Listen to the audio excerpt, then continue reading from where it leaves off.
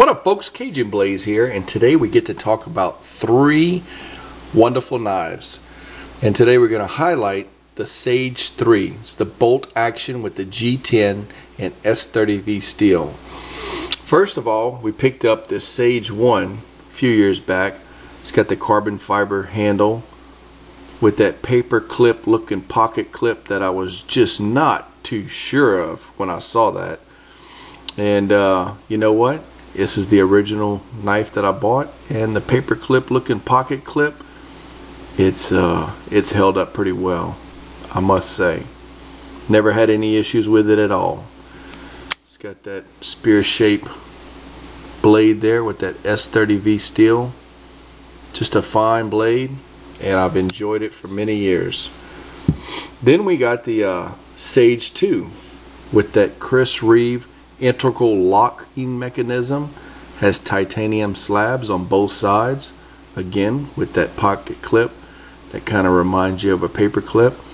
Does provide for low carry concealability when the knife is riding inside the pocket. Again, has the S30V CPM S30V steel. Basically the same blade on all three knives. I must say, out of these two here, I still prefer the carbon fiber. I love the way that texturing is on the carbon fiber, and I've always enjoyed using it. But today we're going to talk about the Sage 3. I got this for Christmas. This was a Christmas gift from my brother, and it's just a fantastic knife. Feels great in the hand, and the locking mechanism, as you know, we talked about it before. The Spyderco is paying tribute to knife makers who invented locking mechanisms, and the different lock on this one is the bolt action lock, and that's Blackie Collins, who was the inventor of this bolt action lock, and he came out with this for Gerber knives in 1981, I think I read. And here we are 30 years later in 2011. Spyderco has introduced the Blackie Collins Sage 3.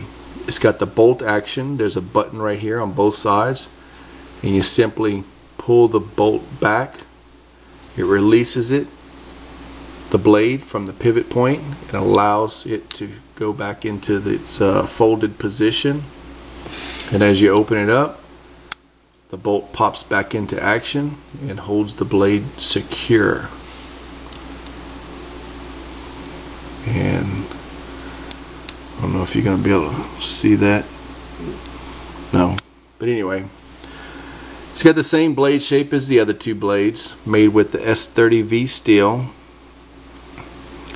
And it's just a beautiful blade. It's a highly functional blade.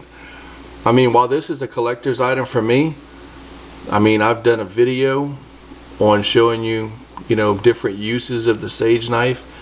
And it feels great in the hand with this, when you choke up like this, or even if you hold it back like this, it just feels great in the hand. There's no problems with it.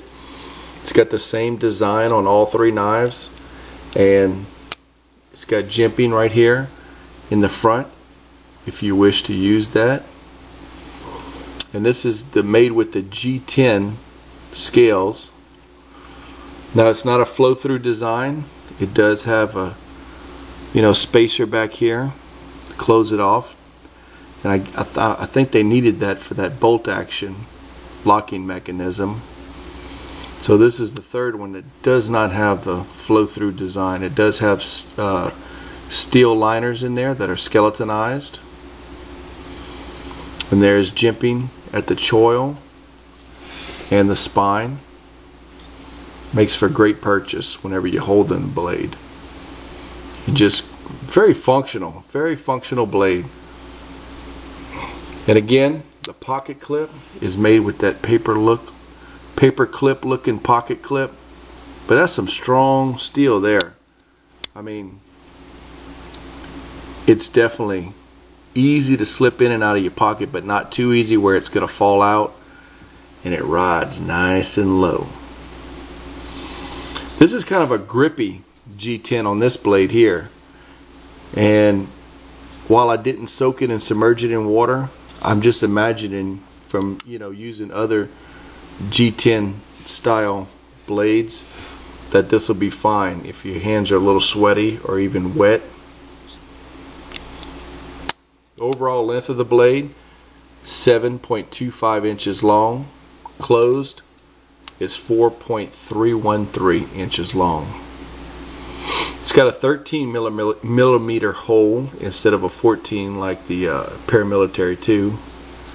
So the hole's a little bit smaller than the Paramilitary 2 or the Paramilitary.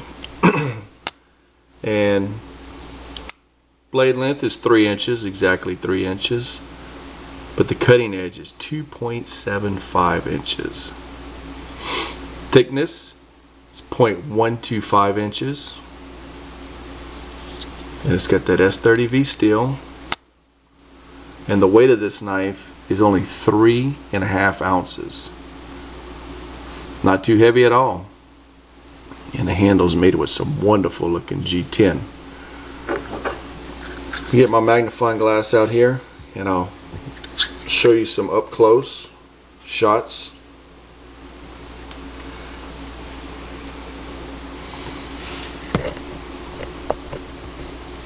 You can see the jimping and the texture of the G10.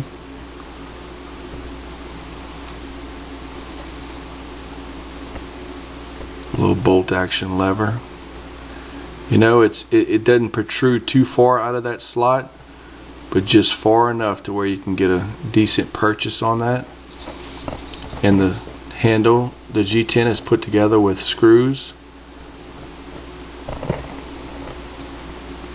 Pocket clip is reversible, as you can see here, right or left-handed. No problem there.